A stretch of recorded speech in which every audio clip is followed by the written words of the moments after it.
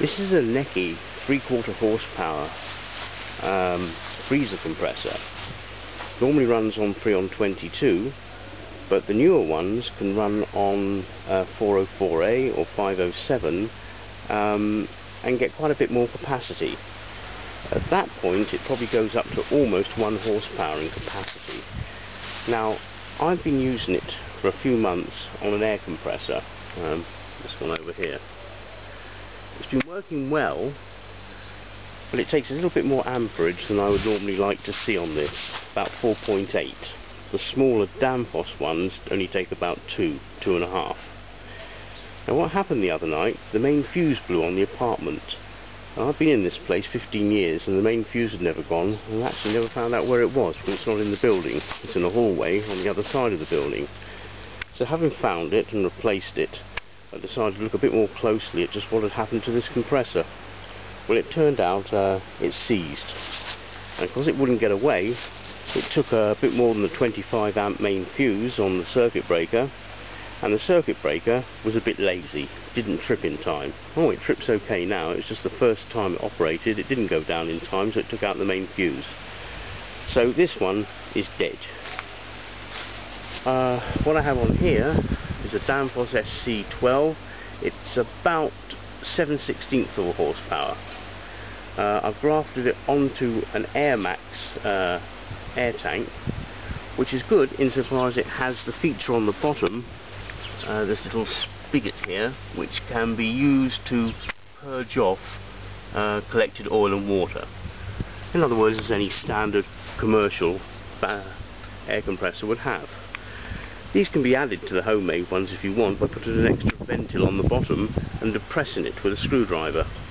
But not many people bother with this, they just turn it upside down and empty it out through the jet. So what I'm doing now, because its recycle speed is a little bit longer because it takes so longer to fill this larger tank. The tank certainly gives it more capacity, but the compressor gets rather hot during that time, and if you try and restart it again within about 2 minutes, it usually stalls. It needs about 5 minutes to settle before it will restart again.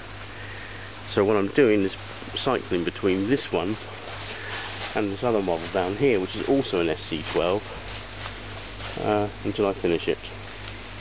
Again, I'm using the air bank here, another 3 air tanks, which are also intended for a higher pressure gas. The new gases they're using in refrigeration now are so much higher pressure that the wall thickness is considerably greater. So the fact is they will rust out eventually, but they last a lot longer and they're safer. Now there is in fact a bursting disc on all of these. This device you see here is made from a thinner gauge sheet metal. So if the tank should reach a pressure which is greater than the tank will take, it doesn't explode the tank.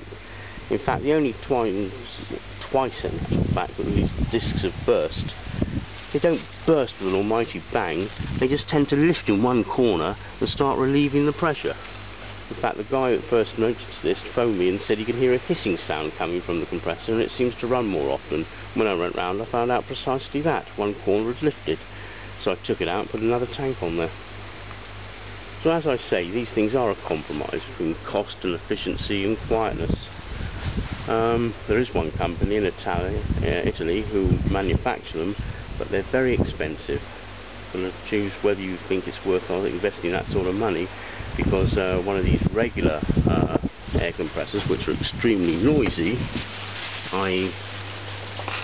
this sort of arrangement, I do have one, but I won't use it on weekends, it's far too noisy. And then but they're not really suitable for small shops, the noise is too great. In fact, what I've noticed, most people that make use of these small air compressors are doing small electronic device repairs, and they require just a small burst of air occasionally to keep things clean.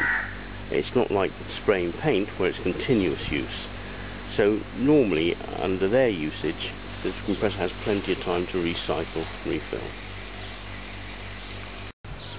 What I've done on this one is an attempt to increase or reduce its recycle time to restart. I'm using one of the 3-in-1 starters for a half horsepower compressor, and also an SPP6 capacitor, which is a hard start or reduced current starting device for an air conditioning unit, but it's connected in parallel with the start and run winding, and it does reduce the start amperage slightly. Again, this is just something I happen to have lying around, so I thought I'd give it a try and see how it works.